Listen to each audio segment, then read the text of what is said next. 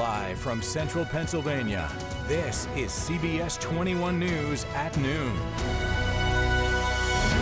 Thanks for joining us on this foggy and drizzly day. Luckily, there are some indoor events happening to keep you dry while having lots of fun. Take a live look at this. This is a shot from our drone right now. We are checking out day 2 of the PA Auto Show. Skyview 21 giving us a live look inside the Farm Show complex. The auto show is running until Sunday, so there is plenty of time to check everything out.